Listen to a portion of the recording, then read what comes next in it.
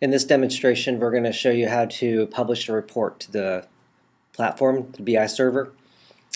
So it's similar to what we've had in the past where it's off the file menu, and what we'll do is select publish. It does prompt you just like it did in the old, whether you want to save it or not. And I have my credentials. It remembers the settings from what you previously had. So right now we're actually logging into the server, so there's more feedback that's happening now inside the new designer, so that you know what is going on with it communicating with the Pentaho BI server. So I'm just going to create a name for it called inventory by product line. I can put a description on it, demo test, and then you can browse the repository on where you want to store this report. So I'm just going to put in reports. Oops, got rid of my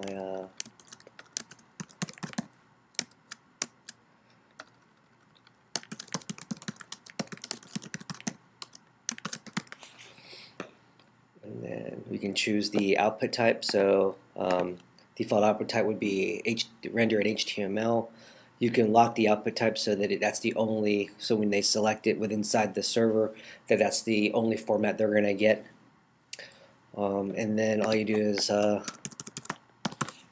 your published password in there to get it into the server. Like before, we can launch it. So I'm going to say no to launching it now, because I'm going to log into the server myself here. I'll show you the report. So I'll show you how what the report viewer inside the user console looks like for this release. So I'm just going to browse down to the reporting.